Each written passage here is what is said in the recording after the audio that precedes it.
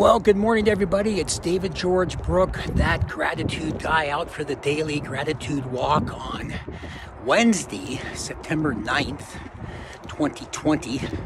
Out getting the 10,000 steps in today. Beautiful day in Seattle, not a cloud in the sky. A little bit of haze for some fires, but that's okay. That'll blow over. And I think pairing up the gratitude today is going to be looking forward to things. It occurred to me once that sometimes all life is just a whole series of looking forward to things. I had a talk I did this morning I was really looking forward to doing, and now it's done, and now I'm going to look forward to something else. So get out there, get those steps on the Fitbit or on the GPS or Garmin or whatever you might have. Just get those steps in, and then just concentrate on some of the things you get to look forward to and think how grateful you are to have that in your life. That's the message for the day. Remember, be grateful and never quit.